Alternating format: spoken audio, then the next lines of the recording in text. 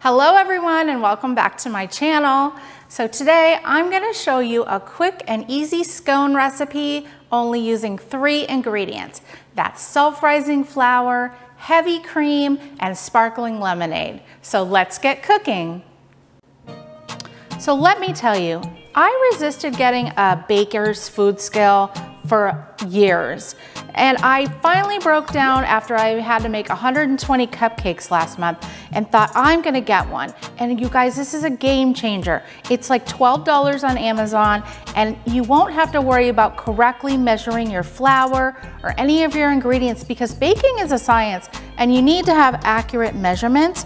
And this one is so easy to use because when you're measuring flour in a regular measuring cup, you can sometimes pack it in there too much and it's gonna change the flavor and the texture of your recipes.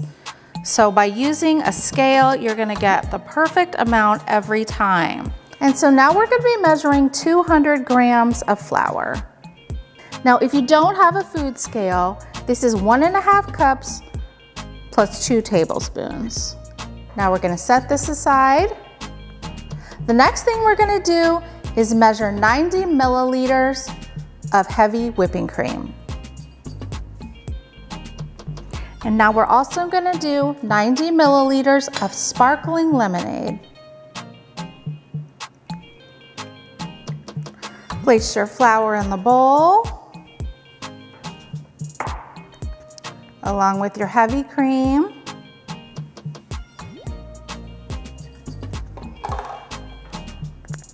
And most of your lemonade.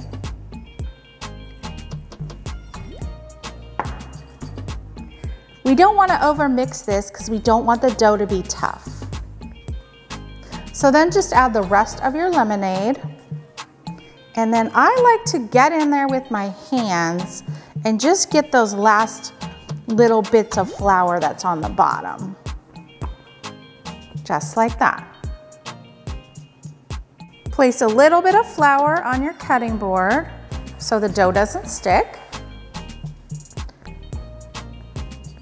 And we're just gonna form this into about a 10-inch circle. Maybe that's 8 inches, but like that.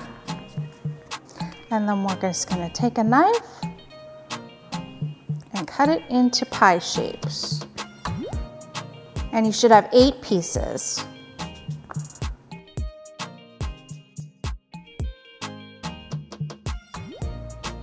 I put them on a parchment lined baking sheet, and now this step is optional, but I think it gives it a nice sheen to the scones.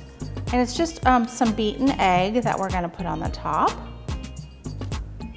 I'm gonna leave one without the egg so you can see the difference. Now this is also optional, but I'm just gonna sprinkle a little of pearl sugar on the top. I have my oven preheated to 400 degrees, and these are gonna bake for 12 to 15 minutes or until they're golden brown.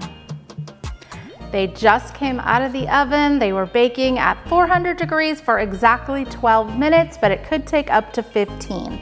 Don't they look amazing?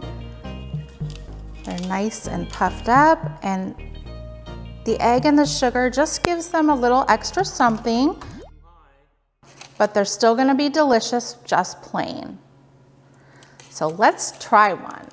So now I wanna let you know, these are not gonna be a really sweet scone. They're more of a biscuit-like flavor. So if you wanna have a little bit sweeter, you can add like a tablespoon of sugar, or you can spread some jam on top. But of course, I like to eat them just with some Kerrygold butter, and they are so delicious.